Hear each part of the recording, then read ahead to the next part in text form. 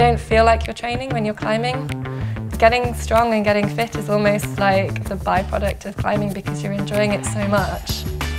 You still get the same workout if you go to the gym or you go to the climb wall, but you've probably got more of a smile on your face here. It's something about people who climb that they really are a welcoming group of people. But also sometimes there is that friendly competitiveness and you're also encouraging each other. I like the problem solving, imagining my abilities and how I could climb this piece of rock. I just liked it. Yes. Just found it was the most brilliant thing ever. Varied. Good exercise. Challenging. Social. Healthy. I had major heart surgery 5 years ago and I was going to the gym as part of the cardiac recovery process, and I started coming here and it's made a lot of difference.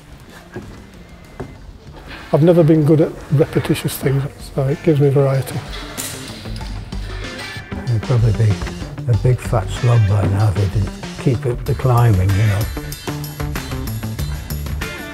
I think climbing becoming an Olympic sport is an amazing opportunity.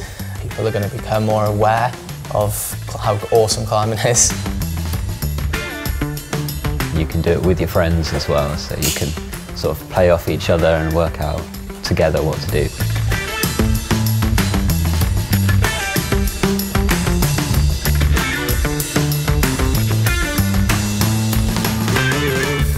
There is no kind of judgment where you're from or how do you look like. You can have holes in your trousers and nobody will pay attention to that.